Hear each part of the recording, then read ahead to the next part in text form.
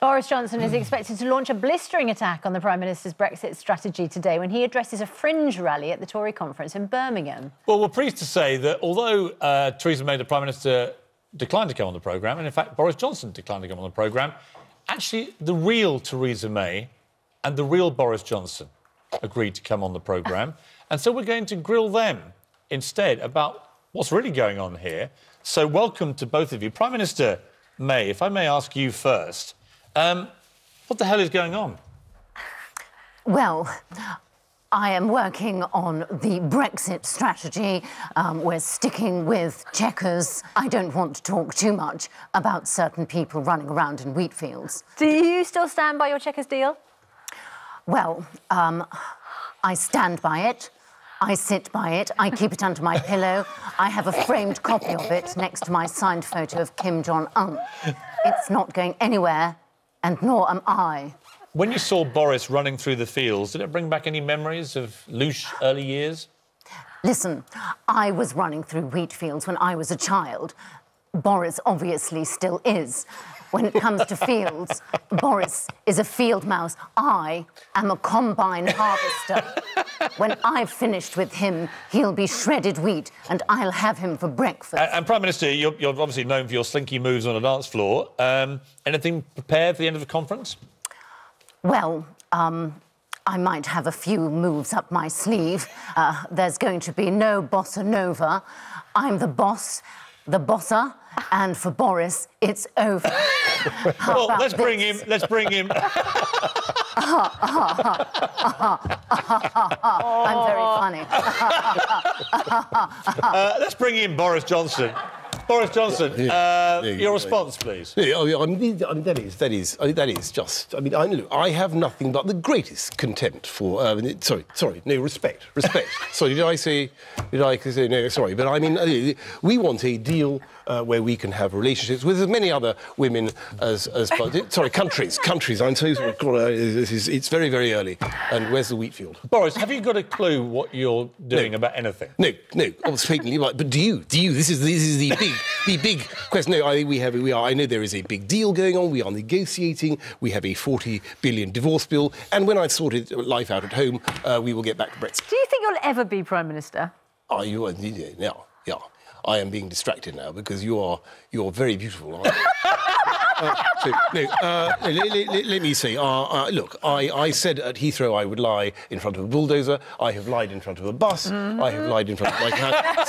So I am going to lie to you now and say I am going to be Prime Minister. What time is it? By noon. Why not? Do you know who you remind me of? You're blonde. You're packed on the pounds a bit. You're economical. With I know where this is going. I know. You remind me of a man who did actually win an election in America. President Trump. I've got to say, Piers, very good analogy. But you know, I have a lot of mannerisms. I have more mannerisms. I have the best mannerisms of any president. And did you go to the royal wedding? I did not. I was sadly NFI. Did you see the guy talking about Martin Luther King? Great guy. I knew him very well. Martin Luther King, very good.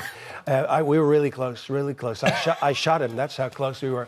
So, and I knew his sister, Billie Jean. So we were very, very good. But yeah, Trump is a bit of a gift.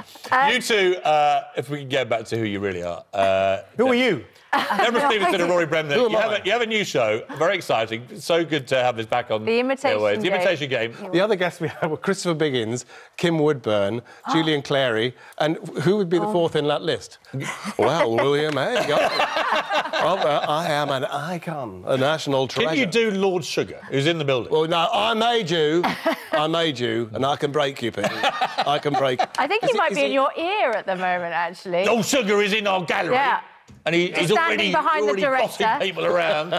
Debra, who do you love doing most? If you had a go-to impression, who's the one that you think you nail the best? Probably not Sandy Toxic. Probably Lorraine, because she's so nice. She's so nice, and you're looking very well at the moment. So you are. No, you all are. You're wonderful, and I'm very much enjoying the show. Please don't clap; it brings on my anxiety. Can you do Susanna or not? Well, I love Susanna's looks to camera. Look at camera, roll eyes skyward. Fold arms, look at camera, shake my head. Look at Piers, in disbelief. You do the same, wouldn't you? Constantly. Rory, can you do me? Because I've been told by most impressionists I have one of those voices because he doesn't really have much to go on. It's hard to do. Well, no, you're not. You're not my best impression, but then you're not your best impression. It's a guttural thing, isn't it? It's all that. It's imagine what I'd be like without all the self-doubt. Imagine how big I'd be without the self-doubt. I always make you sound a little bit like the David Gower thing. Yes. You're a cricket fan, and it's the same thing. It's the back of the throat. It's just a bit. You're just a bit punchier.